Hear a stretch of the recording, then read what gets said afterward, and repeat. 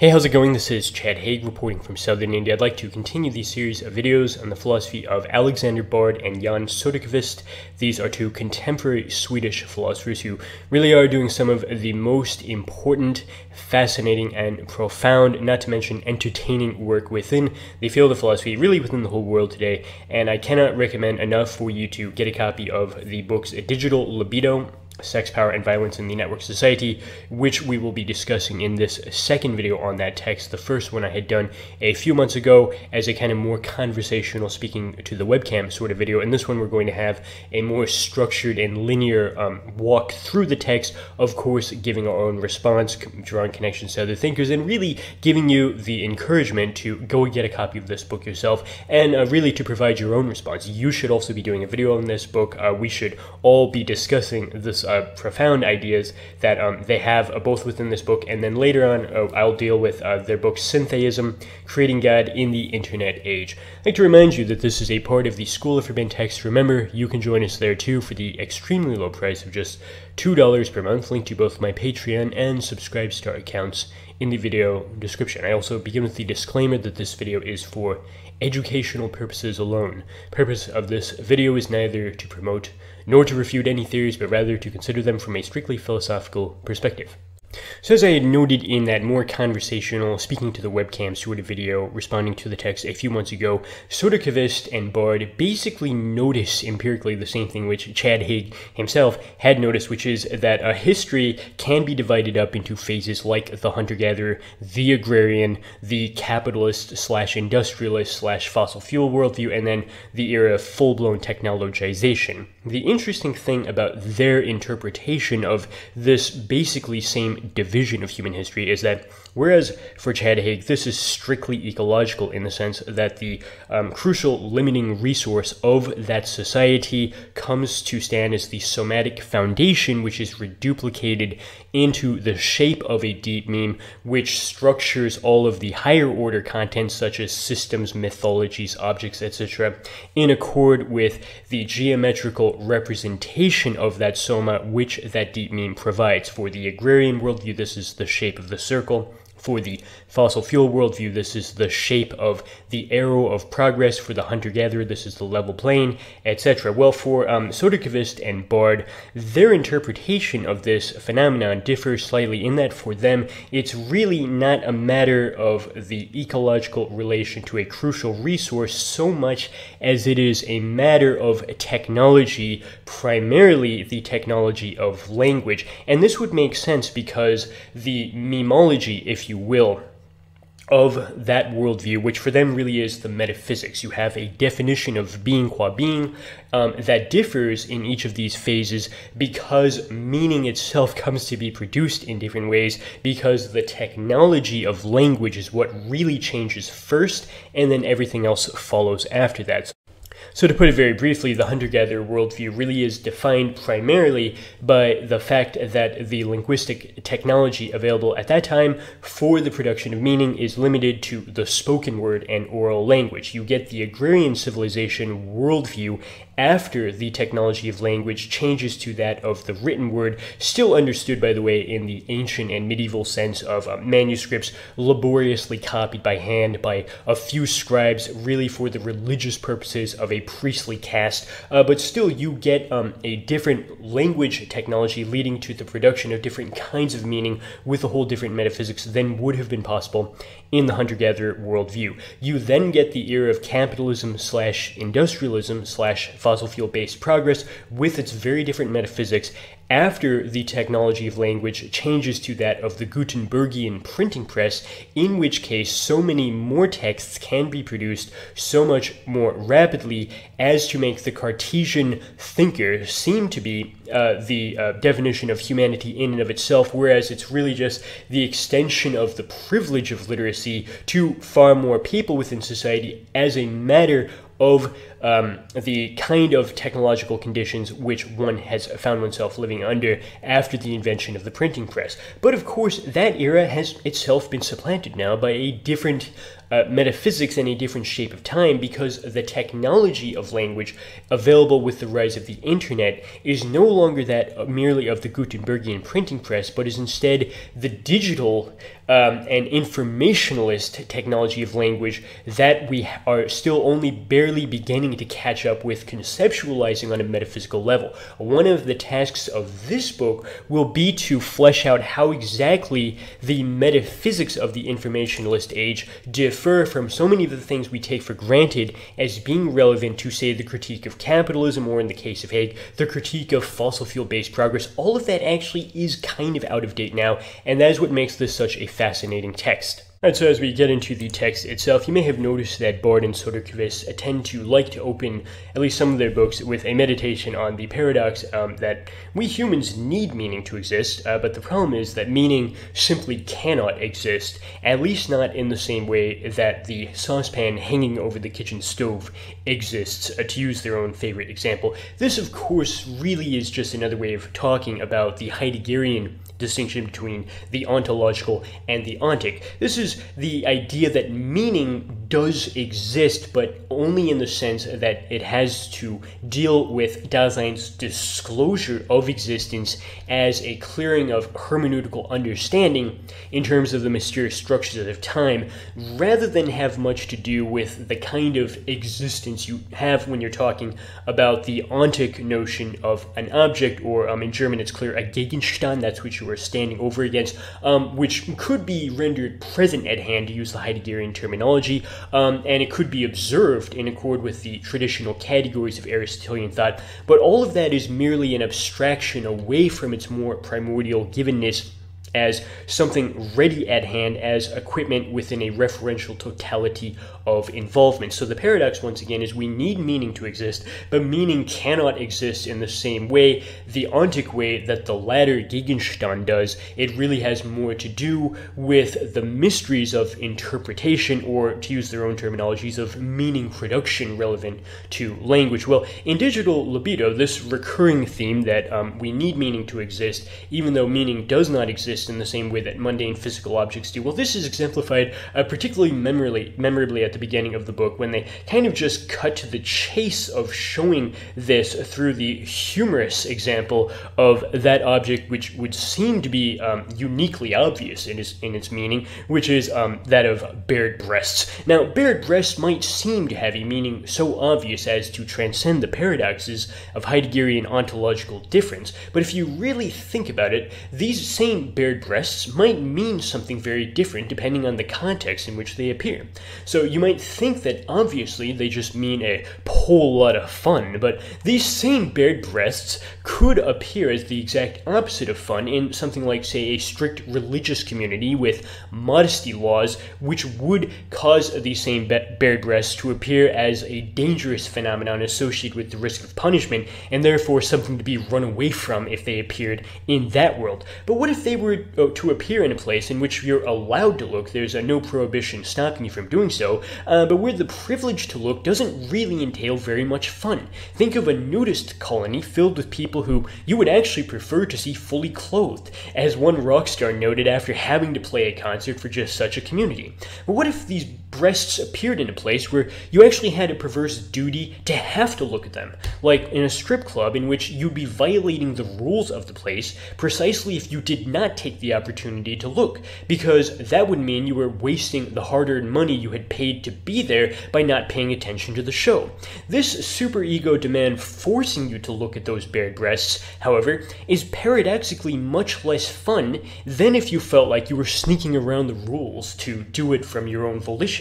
The question naturally arises then, how there could be so many different meanings even for that most animalistically basic phenomenon of bared breasts, unless meaning itself comes to exist not in a vacuum, but only as the result of a very subtle battle for power over the production of meaning, to use the terms of the authors themselves. Well, this is a battle which, they tell us from the start, quote-unquote, still rages with undiminished force, and the reason for that is that the production of meaning is not only a matter of technology and language, as I had noted at the beginning of this video, but also of desire. The problem, of course, is that in the aftermath of Freud, it is no longer possible to simply speak of desire without any further qualification, for the death drive has complicated our understanding of desire by showing that it's really more like a duality of two rather different forces. You do have the libido on the one hand, but then you also have the mortido on the other, and this book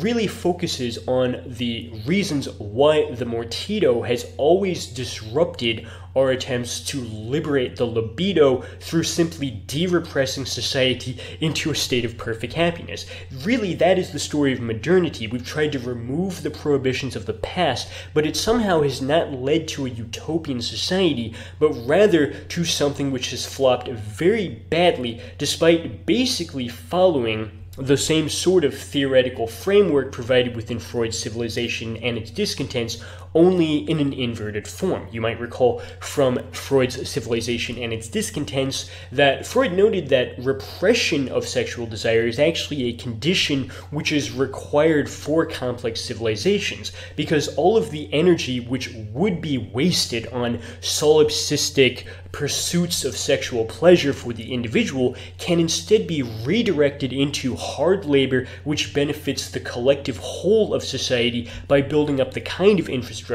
you need to have the kind of material comfort and technological sophistication of a modern society. Well, the funny thing about this is that even Freud's description of this sort of redirection of sexual energy into productive labor is itself actually pretty much obsolete from the 1950s onward. One critical theorist named Marcuse noted that from the 1950s on,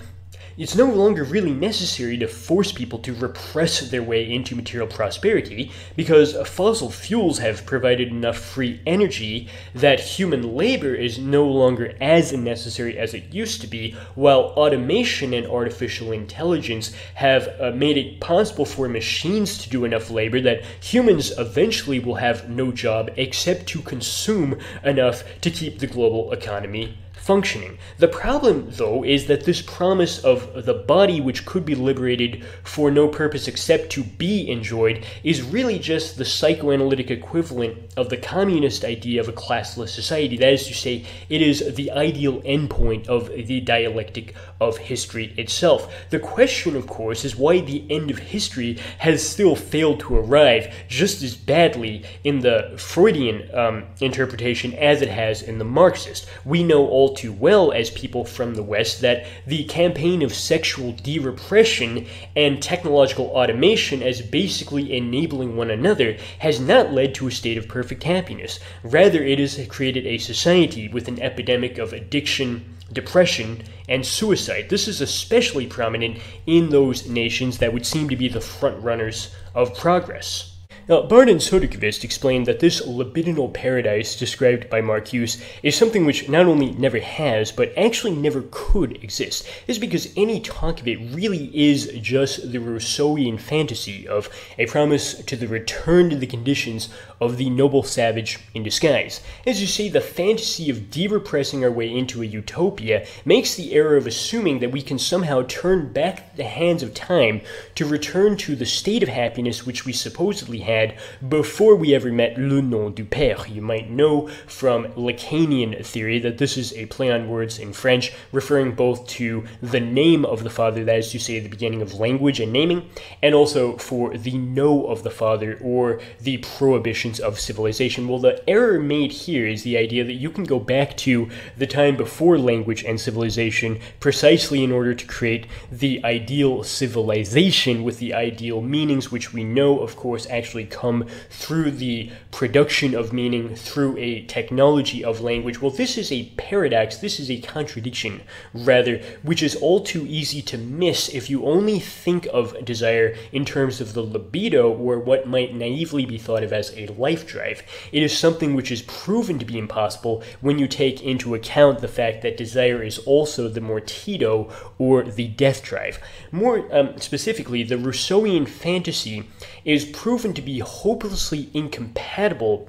with the way that the mortido or death drive functions, because the thing which is desired in the death drive is not a return to the state which one had at birth or shortly after birth, that is to say, at some innocent period of one's life before le nom du père intruded. Rather, the death drive is oriented towards something which goes beyond life altogether, because the thing which the death drive really focuses on, albeit in a very repressed manner, is the original trauma of having been born in the first place. The death drive really is just our way of expressing, or perhaps repressing, the regret we had that we ever had been put into this dreaded place called life in the first place. Likewise, the paradox of repression is that it's not just the negative obstacle standing in the way of our desires' self-realization. Rather, the prohibition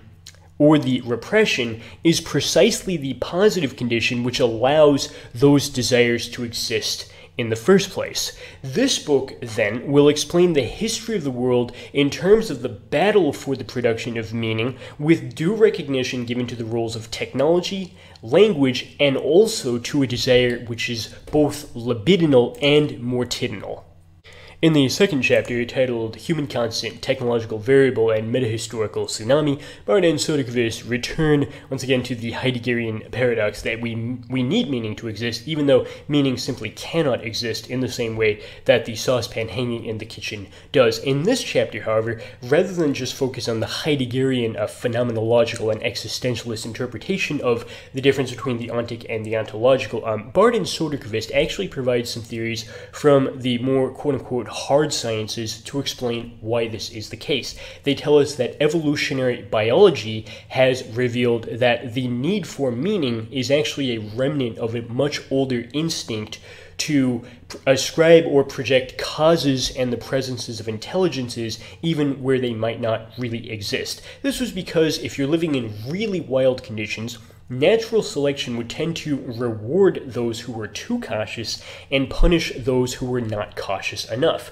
For example, if you assume that there's a snake or a wolf around the corner when you're actually living in the forest, you'll be less likely to be surprised those times when there actually is one waiting there. If you're completely careless in such conditions, you always assume that there's not a snake or wolf, then you're probably not going to survive for very long in such a context. Well, the search for meaning, therefore, paradoxically is, in and of itself, meaningless. Or to be more precise, meaning only ever emerges secondarily as a side effect of some more primordial processes, which we know now to be those of repression and narrativization. However, meaning is only recognized as such if it is also shared by others. So this repression and narrativization have to be done on a collective scale, which means that they have to be historical and ideological at their very core. Well, the authors claim that history is always ideological in the sense that this narrativization is always selectively performed. The account of how the present came to be never even tries to be objective or unbiased, for it always serves the political function of reduplicating an unstated power struggle into a form which comes to stand as the very definition of the meaning which we are all hardwired to be searching for. A great example of this is the fact that there simply was no word for the Stone Age before the Industrial Revolution, for it was only in comparison with fossil fuel-based technological progress that the vastly distant past had to be portrayed in such crudely primitive caricatures. The problem is that even if one tries to just cut the BS and see things as they really are, quote unquote, one won't really gain anything from doing that, because the way things really are, with all of the ideological narrativization subtracted out of the picture, would simply be a chaos. The reason why that chaotic flux of noise is never emphasized by anyone is because no no existing power structure's interests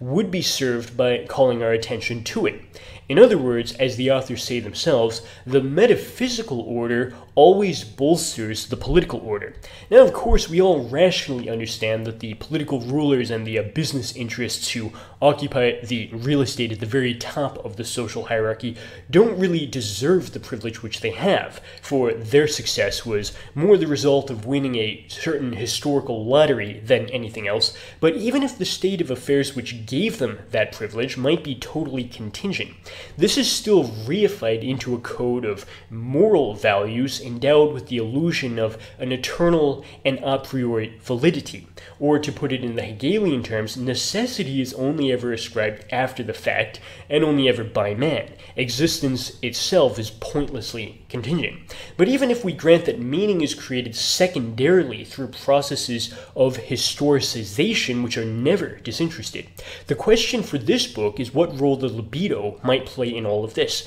Well, this is a very complicated matter because the Nietzschean will to power is libidinal in that it is a need for freedom, but the slave mentality is mortidinal, or defined by the death drive. However, the story of history is that libido can switch to mortido as a result of our hardwired resistance to change. This is something which is actually much worse for the elites who are nested within the deepest layers of the existing power structure, for they will cling to an old and outdated model even to the point of literal death, in a particularly shocking reversal from their libidinal drive for freedom into its exact opposite, which is the mortidinal enslavement to the same old narrative which they just happen to have personally benefited from the most. Well, this has been the story throughout history, but modern digital conditions actually do open up a whole new window to rewrite that narrative and the corresponding power structures. This is because of a shift in technology itself, but specifically, as I mentioned at the beginning of this video, in regard to the technology of language, which, by the way, is the most accurate description of what digital media really is. Understood in these terms, the new paradigm which we are living under is no longer capitalist, as is erroneously thought. It is rather informationalist. To understand what that means, we must, though, first examine Bard and Soderqvist's theory of the dialectic of technology and man. To put it very briefly, this is the theory that a technological change happens first and then a new metaphysics trails after. An excellent example of this is the way that Descartes' philosophy, centered around the individual as a rational thinker and questioner, did not occur in a vacuum. It had to have followed after the technology of Gutenberg's printing press. This invention is singled out as uniquely important by Bard and Soderqvist because it directly altered the way that language itself happens for humans by giving us mass-produced, easily copied printed text as something radically different from the kind of manuscripts which were laboriously copied by hand by monks within monasteries, ultimately for the purposes of a tiny class of elite, literate religious priests, let alone the purely spoken word of tribal societies, which was even more radically different from the printed word than that. The Gutenbergian printing press changed the meaning of the metaphysical notion of being itself because it changed the way that meaning is produced. It is clear then why the latter had to happen before the former could, for Descartes could define man as a thinking thing, or res cogitans, only after so many more texts had become physically accessible to so many more people within the population as to make scholarly activity seem to be the universal definition of human nature itself, rather than a privilege restricted to a tiny class of religious priests. It is crucial to note, however, that because all of this unfolds as a historical process, the temporal gap between a technological shift and the metaphysical interpretation of it might actually be centuries in length, as was the case for Descartes and Gutenberg. There was a few centuries between them, wasn't there? Well, before the metaphysics can fully catch up with the technology, the resulting vacuum of meaning might be experienced as a chaos for those caught up on the ground level. We ourselves, however, are living through just such a shift, as the rise of internet started in the 1980s, which was decades ago, but is something which we are still only beginning to start to conceptualize this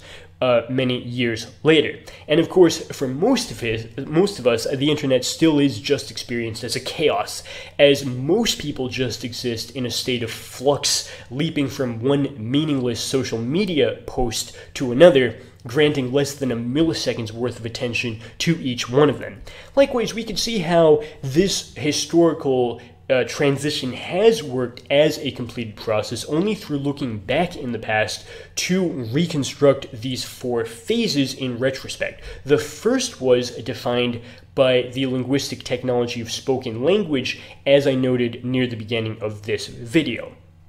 The corresponding sociological structure for the linguistic technology of the spoken word was the primitivist cultures of tribal hunter-gatherers. The second phase was defined by the linguistic technology of written language in the sense of, once again, very rare manuscripts laboriously copied by hand by scribes and monks. The corresponding sociological structure was feudalism, while the corresponding metaphysics centered around the god of monotheism, while the third phase was defined by the linguistic technology of the Gutenbergian printing press with the corresponding sociological structure of capitalism and the corresponding metaphysics personified into the Cartesian individual. The fourth phase, which we are currently living under now, despite the fact that we're only beginning to catch up with it, is defined by the linguistic technology of the internet with the corresponding social structure of informationalism, and as we shall deal with later on, the metaphysical temporality of the event. Now, interestingly, one thing which can be said is that even though there is a time gap between the introduction of a new technology of language and the arrival of its corresponding political and metaphysical interpretation, this time gap actually has gotten shorter and shorter with each successive leap. You might compare the invention of the Gutenbergian printing press to the arrival of capitalism as a fully fleshed out economic structure. Well, it was about 350 years between those two events. Well, the shift from the invention of the internet to the rise of a fully informationalist society is, needless to say, going to be much shorter, although this transition is still far from complete. However, it is also important to note that it is not quite as simple as just saying that one paradigm replaces another in a clean-cut manner. For even to the present day, we still retain many of the hunter-gatherer brain conditions which had defined the vast majority of human evolution. The irony which anarcho-primitivists like Jean-Jacques Rousseau and Jean Zerzan miss, however, in their tribal nostalgic fantasies, is that it is these same hunter-gatherer brain conditions which enable us to commit the same forms of violence and crimes against the other, which they tell us can be resolved if we just turn back the hands of time to go back to the conditions of that existed before the agricultural revolution. The reason for this is actually quite simple. If tribalism only has about enough conceptual real estate space in the brain to account for about 150 people who are understood to really belong to the hunter-gatherer band which we are a part of, well, even in the era of grotesque global overpopulation, it'll naturally follow that the number of people I can conceptualize as really belonging to my world will remain about that small. Despite the fact that billions of people exist, only about 150 of them are really acknowledged by me to be real. So tribalism was, historically speaking, the most violent, not the most peaceful. And that is because, once again, anyone outside the 150 onto the half-filled lifeboat off the Titanic is not even really human. Warfare follows precisely from that fact, for I can only kill them if they're completely anonymous and faceless to me. Zerzan loves to blame agriculture for the creation of war, but actually war continues to be possible for us only because it has existed from the time of primitivism itself. So in the third chapter of the book, titled From the Plastic Nomadic Tribe to the Global Empire, Bard and Soderqvist note that the really interesting thing about primitivist living conditions is that these are conditions in which surpluses are basically impossible. This is true both on a material and, as we'll get to in a moment, on a symbolic level. We'll start with the material. Because there's no way to store food in hunter-gatherer conditions, it has to be eaten right away. This leads to the kind of social egalitarianism which is celebrated by someone like John Zerzan, because it's just impossible for one person to build up the kinds of surpluses of material wealth which lead to the kind of grotesque social inequality you see in the world today. That is true, but on a more basic level than that, this means that there's simply no point in doing extra work. The expectation of, say, Silicon Valley that you have to be ultra productive all the time, well, that really isn't possible in the hunter-gatherer worldview, because the time when you can't work is time you realize should be spent doing things like, say, playing games. Similarly, the linguistic technology of oral language leaves no place to store knowledge because you don't have writing. In fact, the only place you can store that knowledge is in the human brain, and particularly in the brain of the elder, who has had the most years to learn, really, in that context, the most stories. That's the kind of knowledge which is valued the most. Well, this might provide the explanation for why exactly it is that human beings can live several decades after losing their reproductive viability, because they can still serve a very important function as the storehouse of knowledge. But on a political level, the fact that the patriarch has a storehouse of knowledge within his own brain means that nobody else can access that knowledge without his explicit cooperation. There's not an archive of written manuscripts which are available on an impersonal and anonymous basis to whoever happens to break into the library where they're all stored. Rather, you have to have the consent of a person who therefore develops something like an unquestionable power structure within the tribe for which you're not even allowed to ask about its origin. Bard and Soderqvist claim that the mythological archetype of the hero originally emerged from people's need to identify with somebody who was not himself that patriarch, as the hero tended to be a young man whose strength and daring provided a nice contrast with the senile tribal elder, even if the latter was oftentimes his own father. On a properly religious level, though, when the patriarch archetype is projected out into the forces of nature itself, you get your first gods. As I return to later, we usually think of polytheism as an agrarian phenomenon, but actually the truest polytheism was just this projection of the tribal elder's privilege into the forces of nature that you find in the hunter-gatherer worldview, in which the plurality of animals, plants, meteorological forces, even things like the sun and the moon, all of those were understood to be personifications of the same sort of storehouse of knowledge which the tribal elder was able to be simply as a result of the kind of linguistic technology which defined that sociological phase of human history. In fact, you'll notice that monotheism really was the religion of the literate elite during the agrarian worldview, in contrast with the polytheistic folk and home religions of the lower class masses during the same era, evidencing the tendency for the dominant metaphysics of the previous era to resurface as the religion of the lower class masses in the next. You saw the same thing really in the capitalist era, as the factory worker underclass was largely affiliated with the kind of monotheism you had surviving in the form of Protestant Christianity. This, by the way, was the foundation even of Engels' re-envisioning of the second coming of Christ as the communist revolution itself. It's important to note, though, that there is, strictly speaking, no way to reverse this process and actually reinstate that nostalgically longed-for worldview of the past. You'll notice that all previous attempts to ban the new technology which accounted for this shift of power have all ended in failures about as embarrassing as Metallica drummer Lars Ulrich's pathetic campaign to try to stop people from downloading music on the internet as he was waging a war against Napster all the way back in the early 2000s, very similar to the Vatican's futile attempts to stop the printing press from copying books centuries ago.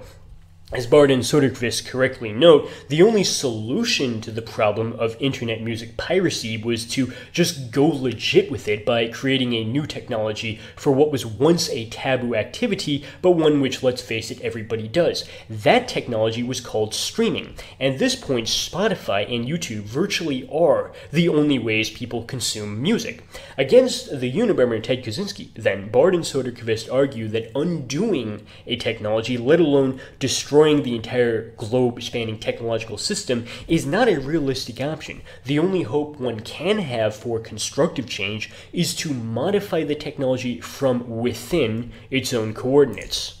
In the 10th chapter of the book, titled Socioanalysis as the Critical Theory of the Internet Age, Bard and Soderqvist clarify how the search for meaning can be carried out by going beyond the Heideggerian interpretation of this problem, instead proposing an original theory of the individual and its identity. But wait a minute, what is a individual? That sounds a little bit like the term which you would get if you simply chopped off the beginning of the word individual, and indeed that is what it is. The individual for Bard and Soderqvist never was anything except a metaphysical construct correlated to the Gutenbergian printing press, the capitalist economic order, and the philosophy of Cartesianism. Now that that era has been supplanted by the internet and the informationalist metaphysics, we can no longer think of ourselves as independent rational thinkers and questioners, but must instead recognize that we are individuals whose identity is defined relationally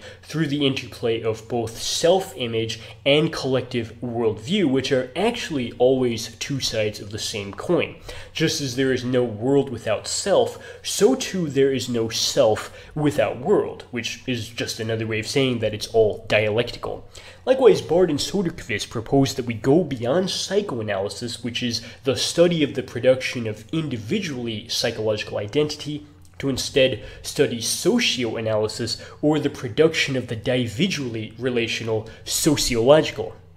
identity. The paradigm shift from capitalism to informationalism, which makes this emphasis on the individual rather than the individual possible for the first time in history, must, however, be understood in terms of the four phases which every such paradigm shift must pass through. As noted earlier, first a technological revolution occurs, principally with regard to the technology of language, for that is what has the greatest implications for the means by which meaning might be produced as the secondary effect of underlying power struggles and dialectical relations. Afterwards, you get the second phase in which new ideas try to catch up with that technological leap through creating a new metaphysics that hopes to redefine our answers to those ultimate questions of being. It bears mentioning that this new metaphysics is inherently ideological in the sense that its claims are empirically unverifiable, because the real point here is to provide a meta-narrative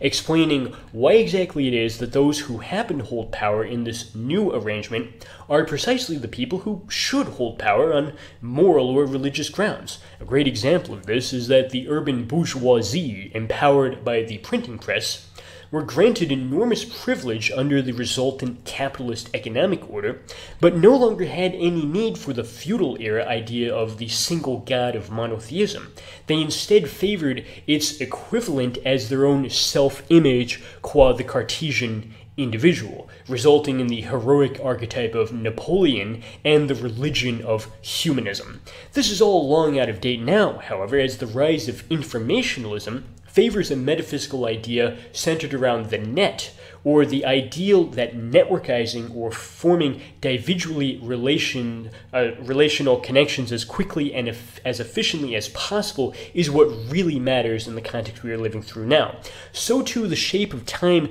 denoted by the capitalist era myth of progress is also long since out of date, as Bard and Soderqvist notify us on page 87, if you have your own copy of the text, that it has already been supplanted by the shape of time concentrated in the idealized event. This is the network dynamical peak experience followed by the transformative memory of the same. So to quickly review the four metaphysical phases, the metaphysics of the spoken word has the mythical personifications of the primordial mother and father who really reduplicate the privileged role of the tribal elder into so many gods and goddesses personified into the forces of wild nature. The metaphysics of the written word holds the shape of time denoted by eternity, really the eternity of the heaven beyond this one, and the mythical personification of the one God of monotheism who lives there. The metaphysics of the printed word holds the shape of time denoted by the arrow of progress and the mythical personification of the self-worshipping Cartesian individual. Finally, the metaphysics of the informationalist net holds the shape of time denoted by the event and the mythical personification of the relationally and dialectically defined individual. One of the most humorous conclusions drawn from seeing this historical succession spelled out in explicit detail for the first time ever is just how much the Nietzschean death of God is really, really old news at this point. The big news story today is how the net has ushered in the death of the Cartesian individual in much the same way that Nietzsche proclaimed the death of God over a century ago. Well, along with the Cartesian individual will disappear the surrogates created in his image. For example, the science of atomism was in retrospect just an attempt to understand nature in Cartesianly individual terms, just as politics had nationalism for just the same Cartesian-ish reason. Now, to return to the set of phases, in the third phase, you find a great chaos in which the full power of the new technology is released and the older structures are visibly dissolved as a result. It is all too easy, however, to mistake this chaos for the revolution itself, but that had already occurred much earlier, and the two really are distinct events. If you want proof of this, just look at the way that the French Revolution followed centuries after the invention of the Gutenbergian printing press, but it followed in time precisely as a logical result of the latter technologies having made it impossible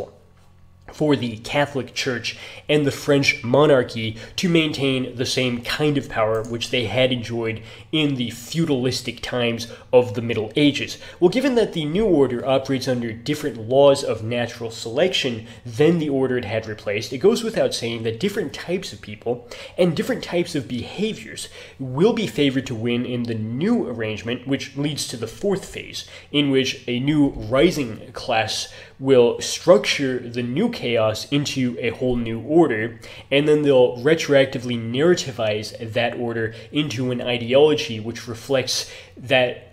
new social position's legitimacy on moral, religious, or philosophical grounds. In the process, of course, they obscure the technological origins which really accounted for their privilege, but then again, that's the entire point. Interestingly, after this restructuring is completed, the new underclass does not identify with the ideology of the new elites, but as I mentioned before, they continue to live in the past. The factory workers of the capitalist era continue to uphold the monotheism, which was the religion of the elites in the agrarian worldview, especially through maintaining the kind of Protestant Christianity which made the Marxist promise of the second coming of Christ so easy for them in the form of communism, that is to say, so easy for them to understand. Well, you find the same thing in the previous era. The medieval peasants of the agrarian worldview actually still practiced polytheism under another name. The real polytheism, once again, was that of the hunter-gatherer worldview, which projected the figure of the tribal patriarch into so many forces of nature, but this survived into the agrarian worldview under the fraudulent banner of, say, having so many patron saints for different causes that you could make intercessory prayers to, or go on pilgrimage to see, remnants and relics of their body, like, oh, here's the head of John the Baptist. I can get some sort of a favor in response for traveling across Europe to one of 3 locations that claims to have a head belonging to John the Baptist, but never mind that. Well, my own personal theory is that you see the same thing continuing into the present day, even though it's not spelled out in the book as such. I think that libertarians today are doing the same thing. They're celebrating the informationalist era of the internet as providing the ideal technological conditions to allow the Cartesian individual the kind of freedom which wouldn't have even been possible in the capitalist era. We call this anarcho-capitalism as the kind of utopia which allows personal freedom and liberty without realizing that digitalization and globalization have changed the terms yet again to make the very idea of the individual into a hopelessly outdated metaphysical presupposition of the Gutenbergian past. Well, Bard and Soderqvist warned that this sort of tragic nostalgia actually is the most dangerous thing because, in Freudian terms, this is just the absent phallus syndrome in disguise. It is, in other words, a falling back on an earlier, previously established meaning simply because it's so much easier than meeting the demands of real phallic creation of meaning here and now. Informationalism has nothing to do with the libertarian individual. For digitalization is all about globalization and nodalization, in which the new power structures are not formed between single individual people, but rather between collective networks. This is more concretely the relation of whole internet subcultures to one another. You might have noticed how it's the subcultures today which are taking on a life of their own, but remain unequal in regard to how much power they have within the cybersphere, because some internet subcultures effectively influence nobody, while others influence millions. In the 5th chapter of the book, titled Instinct, Drive, Desire, and Transcendence, Bard and Soderqvist note that we organisms inherently don't like change, but because of the nature of reality, change is always being imposed on us anyway. This aversion to change, however, goes really all the way back to the very beginning of our lives, since, once again, the Freudian death drive is the original desire we had to go back to the state of no changes, in the sense that it is the desire to go back to the time before we were born into this world. As soon as we are born, we kind of regret that sorry state of affairs we found ourselves in, and we search for some way to crawl back into a second womb all over again. This hypothetical place where change never happens to us, of course, really is just a euphemism for the lifeless matter which we hope to return to after death, but in various metaphysical and religious formulations, it comes to be seen as, say, the heaven of monotheistic religion, the world of ideas of Platonism, or the spiritual force of Brahman, which the Hindu hopes to merge with by escaping the cycle of birth and rebirth by getting out of the wheel of reincarnations. Because the wish to reverse the great trauma of birth is all of our first desire, the libido actually is just a secondary repression of this more primordial death drive, or libido. Desiring to live, then, is always a perverse repression of the original desire to unlive oneself. This provides the terms for a duality between the libidinal understood in phallic terms and the mortidinal understood in terms of the maternal matrix, which can themselves be correlated with a culture understood to be masculine and nature understood to be feminine, though of course we do not mean this in literal terms of, say, biological sex or even gender. The matrix represents the coherence of the second womb and the identity of nature, while the phallus represents the separation of language because, as you might recall from a Saussurean standpoint, meaning is only ever generated through differentiation. In Saussurean linguistics, we never know what any symbol means positively in and of itself. We only know that a given symbol is different from the other symbols in that same language. So the origin of meaning is inherently differential and negative. Or to use the Žižekian terms, the matrix is imaginary while the phallus is symbolic.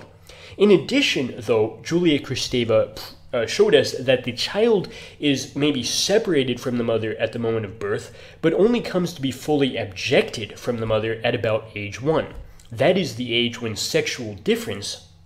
is discovered after the child recognizes that the mother does not have the phallus. This is when the fear of castration sets in, as the child realizes he could also lose the phallus. But this is also when language and hence meaning become possible, because the primordial sexual difference discovered at this moment provides the transcendental condition for the Saussurean differentiation of the many signifiers of the symbolic order to generate meaning as the side effect of their interplay with one another. Although one can eventually reach a state of maturity in which a more or less healthy balance is restored between these two, they can't ever fully be united, let alone turn the universe into a harmonious whole, because they're always disrupted by a third thing, which is called the real. We now find out the reason why meaning must exist, even though it can't exist. The answer is that unity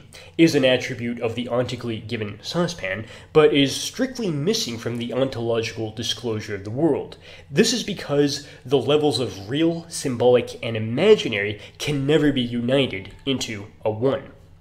In the 6th chapter of the book, titled The Dialectics of Libido and Mortido, we return to the paradox that all attempts to de-repress society into a utopian state have failed so miserably, but we realize now that the funny thing about the prohibitions which they suspended is that, on the one hand, they immediately generate the desire to prohibit them, but if nothing is prohibited for that reason, desire paradoxically vanishes or no longer functions normally. Well, the experiment in which all prohibitions are suspended, with the resulting effects on desire all too visible, is actually something which we can observe on the ground level right now. That place where nothing is prohibited is just called the internet. The internet has allowed this suspension of all prohibitions through, on the one hand, allowing users full anonymity, but has also provided an archive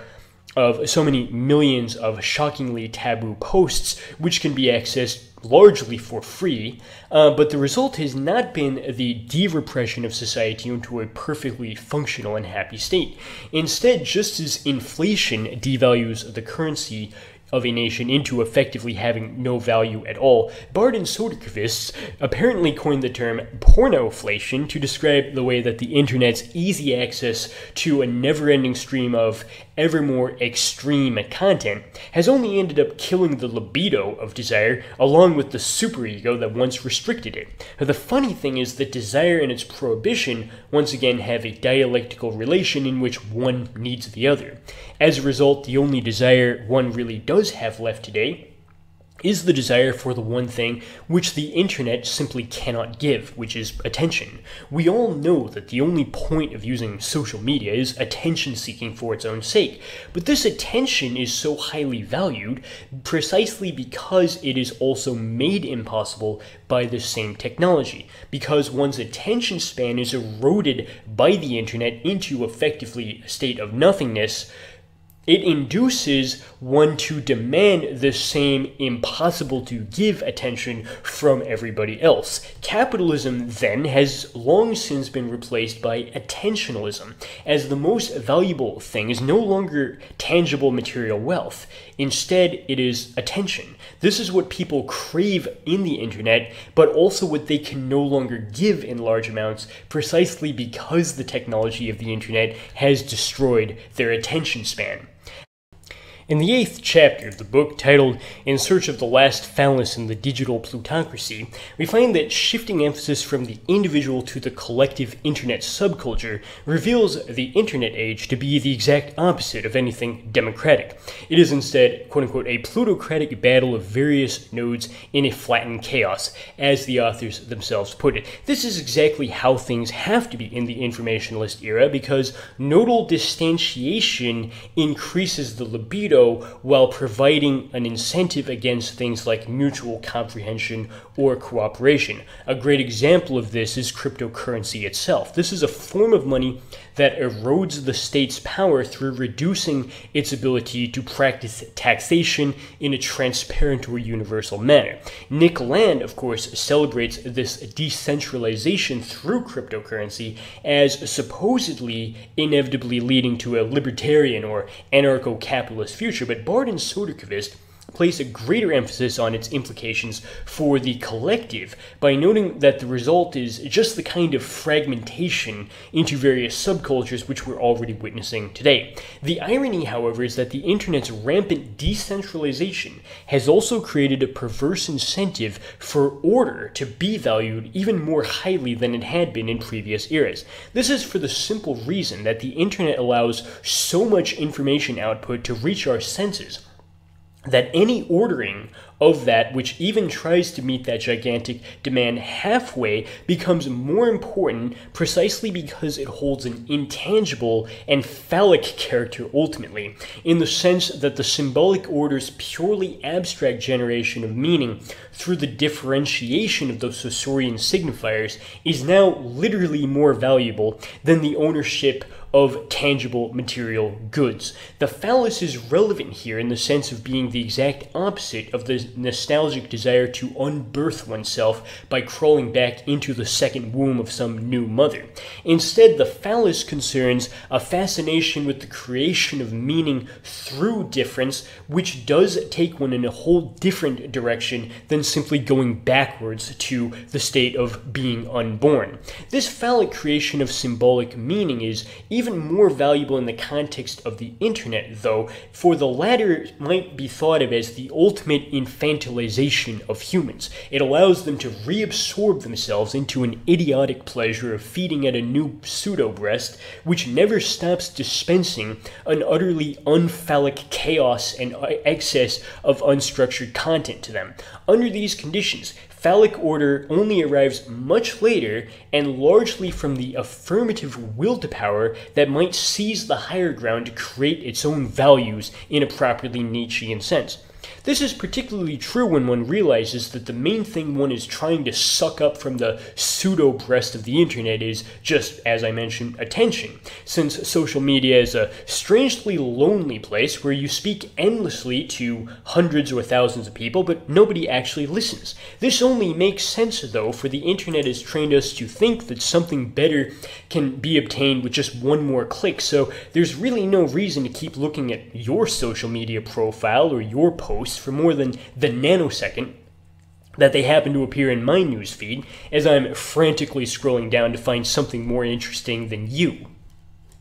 As Bard and Soderqvist go on to reference studies proving that the printed word actually is correlated psychologically with longer attention spans in its readers, this really does make sense, for the printed word is inherently more phallic because it is structurally more ordered than the chaotic flux of noise which the internet has already devolved into. The internet is therefore strangely lacking in the phallus, despite being the place where pornoflation has made the sight of graphic nudity so commonplace as to cease to be either shocking or even interesting. The phallus is therefore now more important than it ever has been because the internet is the ultimate return to the womb of passive pleasures, qua the illusion that one is getting attention from an audience that doesn't actually exist.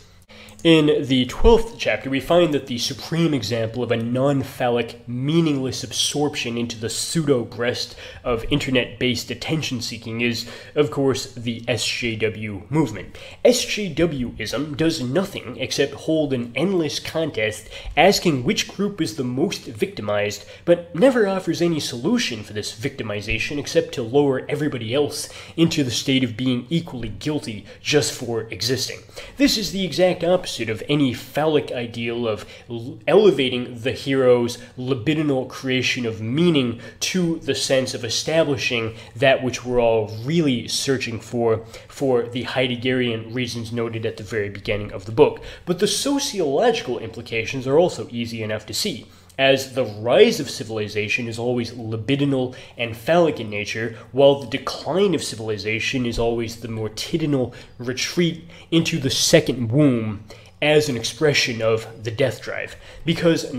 decline negates symbolic meaning, it makes all of us less subjective by actively discouraging us from ever growing up. It's because leaving the breast for the phallus is now not only optional, it's actually against what the system really wants. The order is for us to just eat and entertain ourselves to death, but that can only be understood if we place the greatest emphasis on the last two words of that imperative. In the 13th chapter, he notes that Peter Pan syndrome, or the desire to never grow up and live as a child for one's entire life, has actually now been mandated as welfare, obesity, etc. are things which the system is actually pushing on us, rather than things which we have to sneak around them and violate their prohibitions to engage in.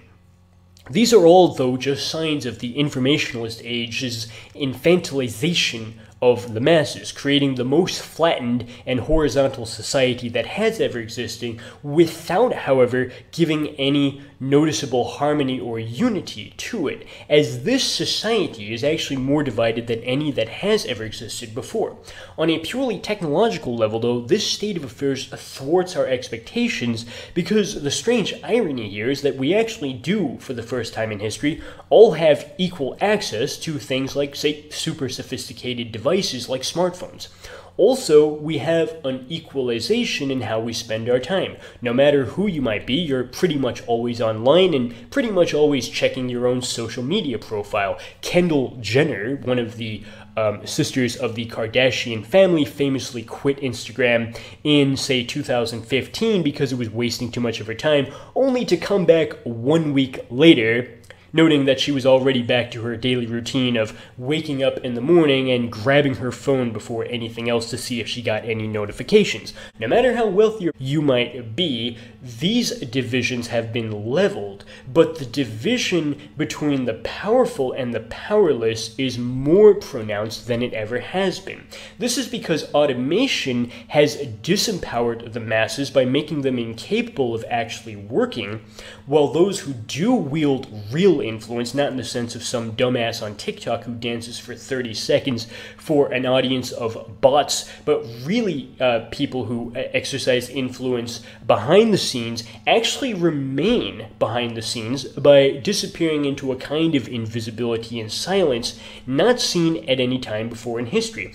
You can contrast this with the all too visible displays of public power wielded by the industrialists of the 19th century, by the kings of the Middle Ages, or by the patriarchs of tribal societies, and you'll find that the kind of elites who hold power today are people who actually, for the first time in history, would have nothing to gain from making their presence visible to somebody like you. This only makes it harder, though, for the masses to actually understand the world that they live in, for the most significant and influential events that take place are precisely the ones which the news will not ever report on. In the 15th section, we find that the political implications of these historical conditions are inherently anti-democratic, because democracy only ever seemed to be necessary in the time when people still had to formally tell the system what they wanted through voting. But now that the technology is such that it already knows what people really want, rather than what they'll openly say they want, because the system already has all of their search history online archived. Well, if you want a concrete example of what sort of political order will result from this state of affairs, all you have to do is look at China. Communist China already does something like what the global technological system is going to do in the future, in that it gives people what they really should want, rather than bother asking them what they'll say they want in voting. This is why elections are no longer really a thing over there. So too, the dictatorship of technology will be a lot more like that than the sort of anarcho-capitalist fantasies which are prominent among figures like, say, Stefan Molyneux or Styx Hexenhammer 666. Even the Marxist paradigm of a revolution against the system of capitalism has become hopelessly obsolete because the workers can no longer blackmail the system by withholding their labor from it, because the latter is by and large no longer needed. It has long since been handled by automation. In the 16th and final chapter, we find that the death drive's destruction of meaning without any creative libido to generate a phallic replacement for it is something which can be observed easily in both the anarchist and also in the ISL movements, which simply destroy without even trying to build up anything to replace it. But both of these actually do stem from the Rousseauian fantasy of having a nostalgic return to the conditions in which our own self-love could be achieved without any barriers, which was of course the hope of crawling back into a second womb. Rousseau's theory is that we're unhappy in civilization because in that world, our self-love has to be mediated through the eyes of others. But this myth of a noble savage world without alienation